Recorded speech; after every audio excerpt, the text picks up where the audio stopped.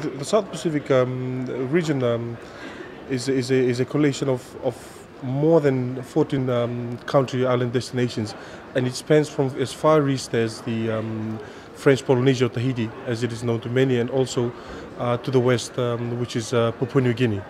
And just south of Hawaii, we have the Republic of the Marshall Islands, and further down, closer to New Zealand, is the islands of the Kingdom of Tonga and Niue. And across this region, you have a vast collection of beautiful island nations who in themselves have unique selling features. South Pacific is sitting amongst some really big hitters, Australia and New Zealand. What's it like in terms of competition? Well, competition through Australia most often come from destinations like the Gold Coast. But it is a totally different ballgame in a lot of perspective, in the sense that the Pacific in itself offers something that probably destinations like the Gold Coast don't, and a big component or a big part of that is the cultural experience.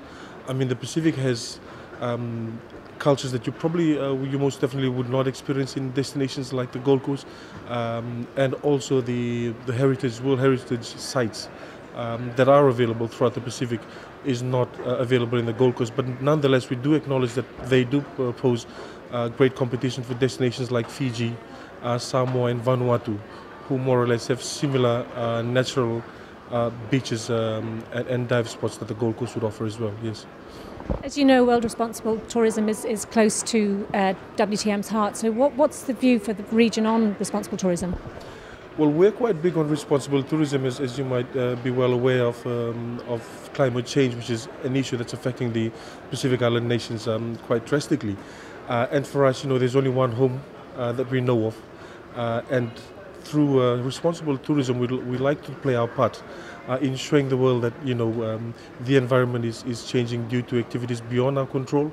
But in practices that we are engaged in through sustainable tourism operations around the region, we hope that it'll be a lesson to the rest of the world, to let them know that if we can look after what little islands we have, we hope that the other countries will look out to us and do the same as well.